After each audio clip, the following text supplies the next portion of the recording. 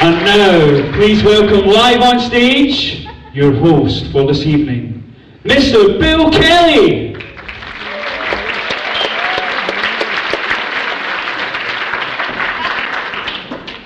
How you looking away with it? How's this?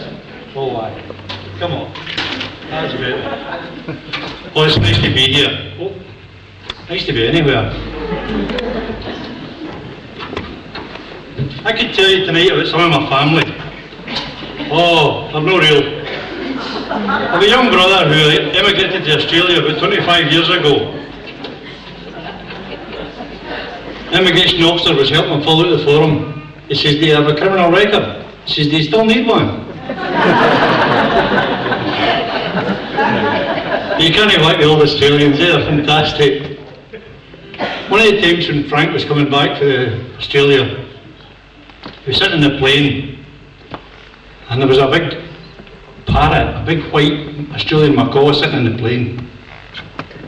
And the air hostesses got up and down, and the fella sitting behind the parrot said, excuse me miss, could I have a cup of coffee? She said, certainly sir, I'll get it for you right now. The parrot goes, hey scrubber, oh hey, get me a half, come on, move yourself, I'm on a husky. Hurry up, come on, chase us, see so what? She goes away, goes back to the whiskey, no coffee. The guy said, excuse me miss, I ordered a cup of coffee. Oh sorry sir, it went right out of my head, I'll go and get it for you now. The parrot goes, hey old boot, oh hey, give me another half, come on, move yourself, hurry up. She's all, goes away and comes back with another whiskey, still no coffee. The guy says, she's ignoring me. Maybe if I spoke to her the same way as a parrot, I might get somewhere. She says, hey you slapper. Where's my coffee? I ordered it 10 minutes ago, you haven't brought it yet. She says, oh, flustered. She goes away and she goes back to this big steward and she points the parrot out and the guy out. The steward grabs the two of them, throws them right out the aeroplane. Parrot says, see for somebody that can't fly, you're a right cheeky bugger, eh?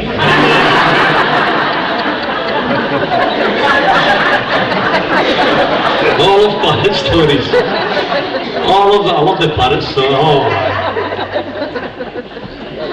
There's a wee fella in Balloch used to have a wee pet shop and used to keep a parrot outside it. And every morning this wee woman was going to work, the parrot was there and going, hey, oh, hey, hey. She says, what? She says, you're the ugliest woman I've ever looked at in my life.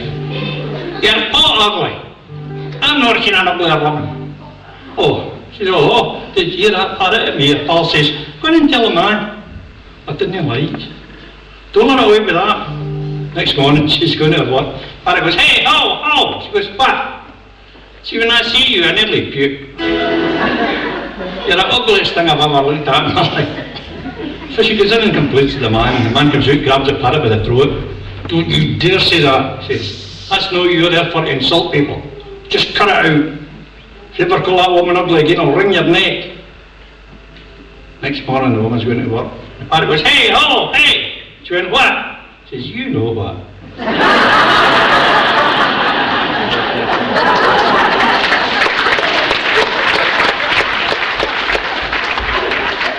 There's a wee song, I'm going to sing a wee song for you. There's a song I used to sing to my wains, and they didn't like it. I now I sing it to my grandwains, and they don't like it either. I've got two lovely grandwains, and there's one due in about 3 weeks' time. And my daughter's expecting again, so that's great. Look forward to it. Because during about November, beginning of December, I take my grandwains up to the cemetery and say, that's where Santa's buried over there. So,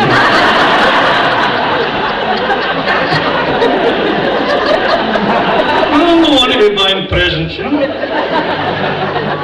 Oh, but I love seeing their wee faces on Christmas morning, all lighting up and they're giving me my present. But this is a song I used to sing at my wains, and we've got a lot of children in here tonight, so I hope if you know the song and you feel like joining in and singing, just don't bother because you'll put me right off.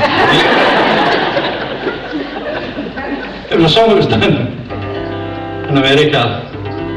It's an American folk song, but I've never heard any American folk singing it. It was sung by two animals. It goes something like this.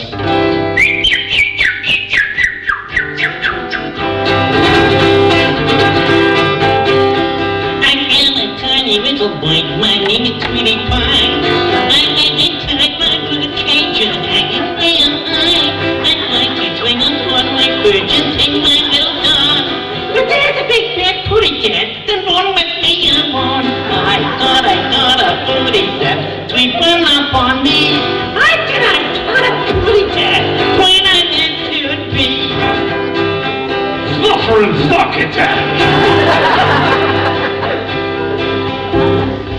am a great big bobcat, Sylvester is my name. I've only got one in life, and that is very plain.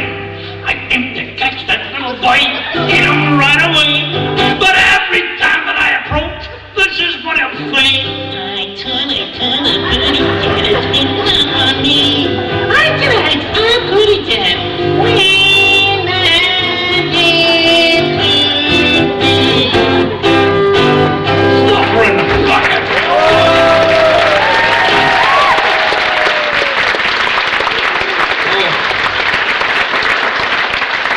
All of the captains. Oh. See this white jacket and the red, you know, I feel like that big foghorn leghorn. You know that? Oh, the countdown, they did this, sing this song, I do the countdown, wait. Then a wee hawk biting his leg, I say, what you doing, son? Yeah, you bother me, son. Listen, look at me when I'm talking to you, boy. Yeah, chicken, I'm a chicken hawk, eh? I ain't no chicken, boy. That there's a chicken. D-O-G, chicken. And then there's a wee guy that looked like, I've been working on the railroad all the lifelong day. I've been working on the railroad to pass the time away. Oh no, Mel Blanc did all the voices. He did, yeah, what's up, Doc? Can't remember the guy's name. And he did Daffy Duck. You're despicable! This means war! And we Yosemite Sam, the wee guy, he was driving ahead, riding towards the cliff on the horse, and he goes, whoa! And he keeps going, whoa! He comes right to the edge of the cliff, and the horse stops, and he shoots right out of time. Oh, brilliant stuff. Comes up and sticks a gun in the horse's face, and he says, what I say is whoa! I means whoa! One of my favourites, Mel Blanc's voice is wee Porky Pig. And way back, in the early 50s, he had a hit with this song. Katie, the beautiful Katie, you're the only girl that I adore. When my moon shines over the cowshed, I'll be waiting there to kick it. I'll be waiting there to kick it. I'll be there.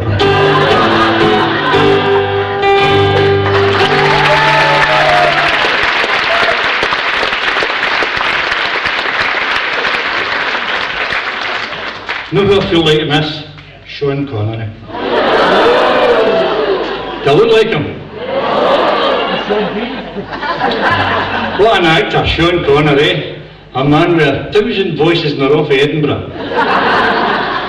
You see, when a Highlander was supposed to be Spanish. Greetings. I am Juan Rodriguez Fili Lopez Ramirez, Chief Metallurgist to King Charles III of Spain, and I am at your service. The next picture you see him and he's a Russian submarine commander. We're going to blast that ship right out to the water. Same voice, different bonnet, that's about it. You know, I've always enjoyed being a comedian. Well, I'd love to be. But my first love was dancing. I'd love to have been a dancer. I'd love to be able to dance like Fred Astaire or move like Gene Kelly. But most of all, I'd love to be able to move and dance like Eddie Slattery.